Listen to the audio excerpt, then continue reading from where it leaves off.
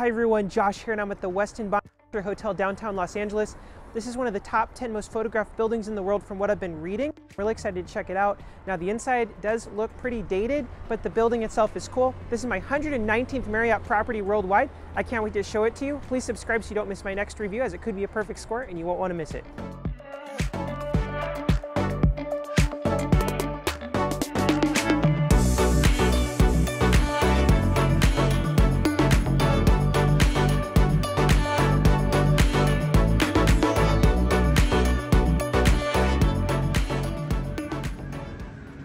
We're here at the Westin Bonaventure Hotel in downtown LA. It's one of the coolest buildings, but this hallway is really weird because it's like big round buildings. So our room is kind of in this circle area, but we're on the 23rd floor.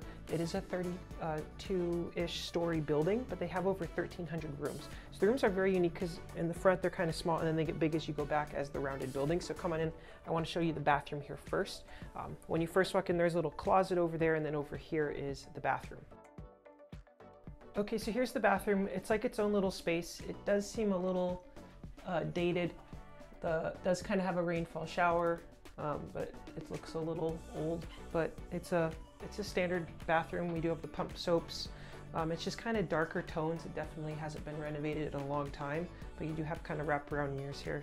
So it's interesting bathroom. It's okay.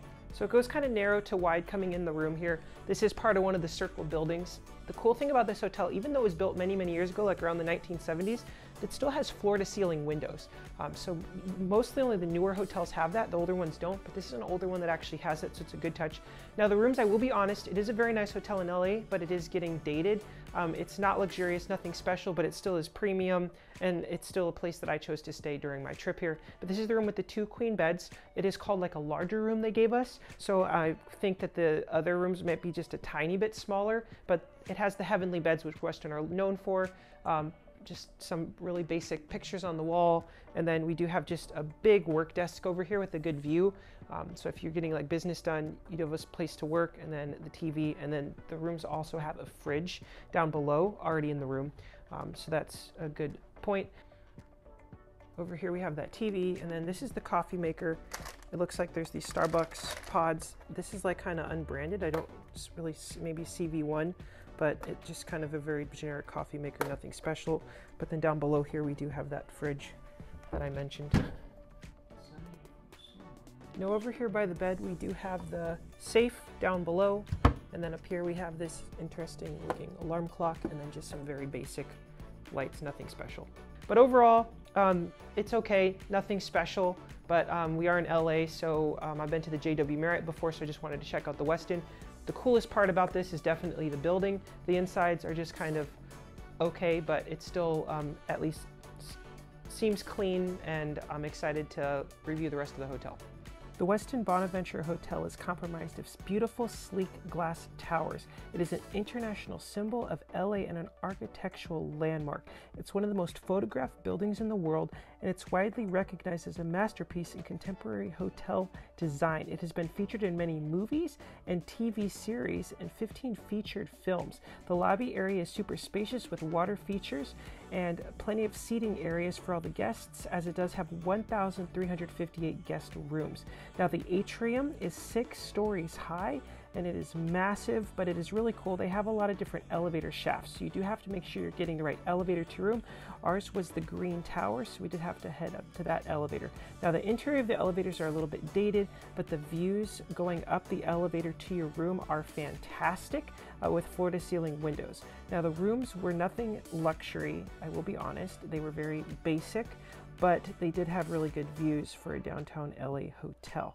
Now the property does also have a fitness center located kind of in the atrium area. Now the fitness center is nothing special. It did not inspire me. The colors were just very neutral. It was kind of sad, but they did have plenty of equipment, and it was spacious to accommodate all those guest rooms, as well as free weights and aerobic exercise equipment. Now the pool is also located just outside the hotel, kind of next to it. It's kind of like a rooftop pool, but I will be honest, it did look very small for the size of the hotel, especially with all the guest rooms. I feel like it could get full pretty quick. Now this is the Lakeview Bistro restaurant. They serve breakfast and lunch. Breakfast is included for Platinum Elite members and higher. You get 2 complimentary breakfasts with that, and it was decent. It wasn't over the top, but I enjoyed it. There was a lot of options that I could eat, and I liked that.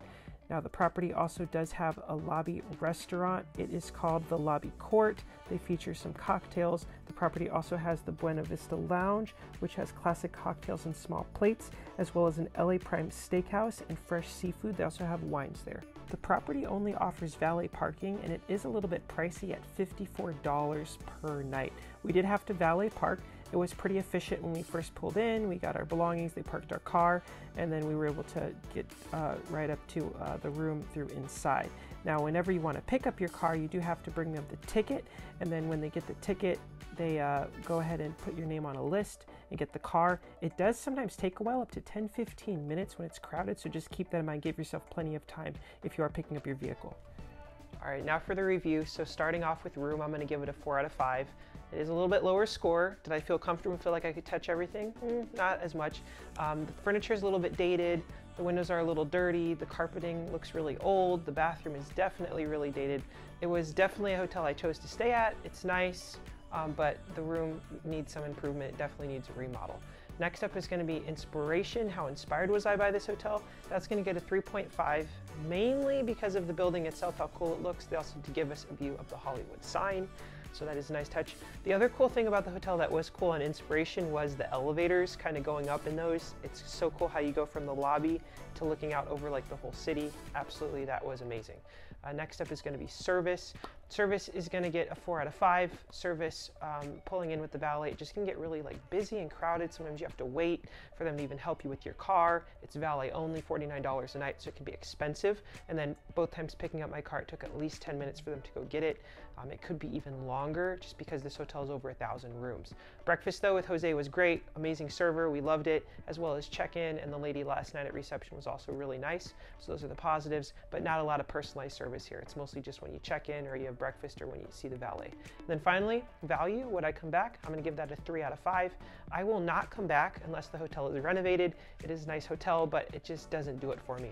But overall, it's a good score, not great, but once they do renovate this property, hopefully they will in the future, I will definitely be back, and it will then be probably one of the best hotels in downtown Los Angeles. And then for the pricing, the hotel is around $250 per night, sometimes $300, rarely $350, which is a little expensive for LA. And then the points redemption is going to be between, I'm looking like 30,000 to about 45,000 points per night. So it actually is a good points redemption value as you are getting close to a penny a point. That wraps up my review. If you liked it, please hit the like button below.